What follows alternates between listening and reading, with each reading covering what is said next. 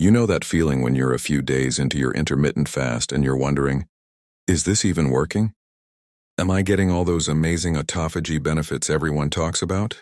Well, what if I told you there are ways to supercharge your fast and kickstart that cellular cleanup process like way faster?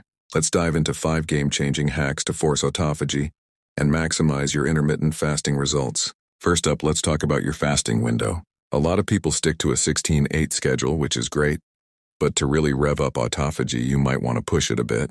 Try extending your fast to 18, 20, or even 24 hours just once or twice a week. Think of it like this. Your body needs time to burn through its glucose stores before it even thinks about starting a deep clean. The longer you can comfortably fast, the more time you give your body to get into that autophagy sweet spot. It's like giving your internal cleaning crew an extended shift to get the job done right. Hack number 2. Get moving. But timing is everything. Working out in a fasted state is a powerful autophagy booster. When you exercise without fuel in the tank, you create a mild beneficial stress on your cells. Your body responds by saying, okay, we're low on energy, let's get efficient. And it ramps up autophagy to recycle damaged components and create new energy. You don't have to do a hardcore HIIT session either.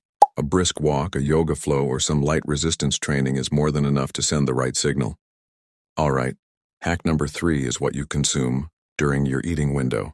This is huge. To support autophagy, you want to load up on what I call autophagy-friendly foods. We're talking things rich in polyphenols and healthy fats. Think green tea, dark chocolate, blueberries, nuts, and extra virgin olive oil. These foods contain compounds that can actually help stimulate the autophagy process, even when you're not fasting.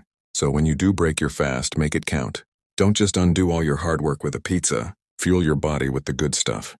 Number 4 is a simple one you can do right now.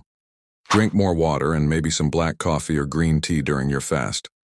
Staying hydrated is crucial for all cellular functions, including autophagy. And caffeine? Studies have shown that it can actually trigger autophagy independently.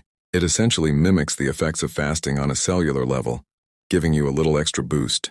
So that morning cup of black coffee isn't just waking you up.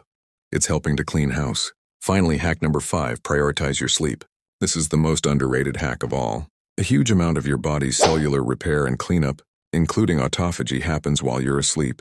It follows your circadian rhythm. If you're skimping on sleep, you're cutting that crucial cleaning window short no matter how long you fast.